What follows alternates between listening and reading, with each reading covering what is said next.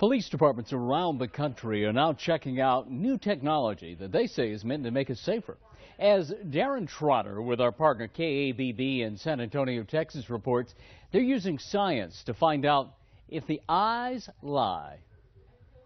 You are asked to choose a number between 2 and 9. In just a few minutes. And we'll ask you some general knowledge questions. Infrared lights are calibrated to a person's eyes, and then the computer takes over. Drum roll. This is always the moment of truth. To see if he's lying or telling the truth. The computer said that you were deceptive on the number 6. Please be the number 6. There we go. The company Converus is bringing a new type of lie detection to the world. It's called EyeDetect. So in that little 5-minute test, we took about 30,500 measurements of your left eye and 30,500 measurements of your right eye.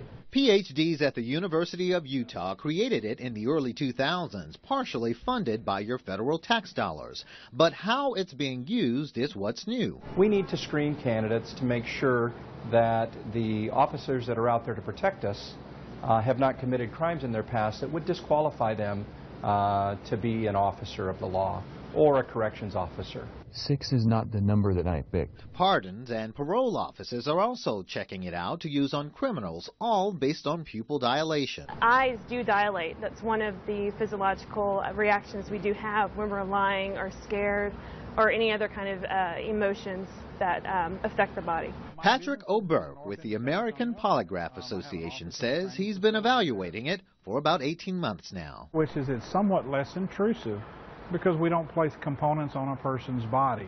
It simply looks at the pupils of the eyes. Pupils also expand when they see something interesting. Now that's a technique that's been used by the CIA, poker players, and me when I was single for years. Of course, her getting up and walking away was another good sign she wasn't interested.